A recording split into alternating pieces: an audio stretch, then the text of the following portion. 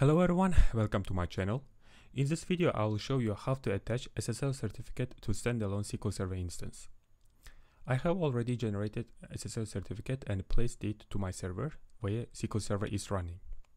For the requirements and how to generate this kind of certificate, please refer to the documentation I attached to the video description. If you want to generate self-signed certificate, you can also refer to this command, which I'm also going to share in video description. You just need to change CN name here and customize the validity period. Here I am specifying that certificate should be valid for 6 months from now. After 6 months, the certificate will expire.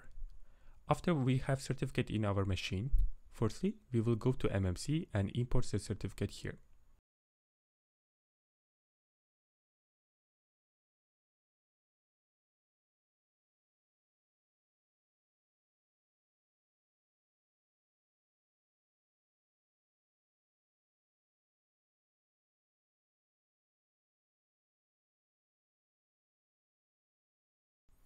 After importing the certificate, we will give SQL Server Service account permission to access this certificate.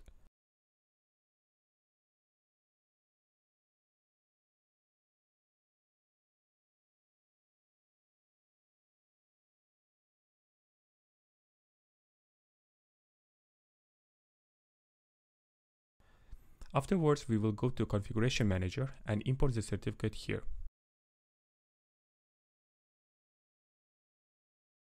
After importing the certificate, you should restart the SQL Server. That's all.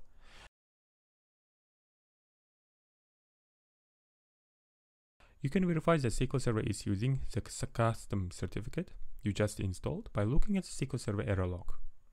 If you found this video useful, please do not forget to subscribe to follow my future series. Thank you for your time.